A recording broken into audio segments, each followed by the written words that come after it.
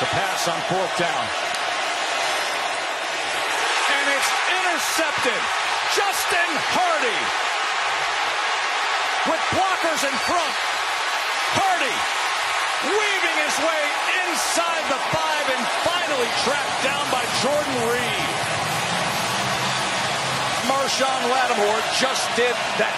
Yeah, and Alex just got off the read and tried to get back there to it. He should have got there right away because it was open.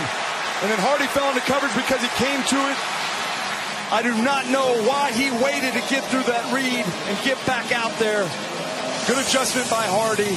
They're trying to get him on the perimeter to get it out quick and take a shot, and Alex knows it.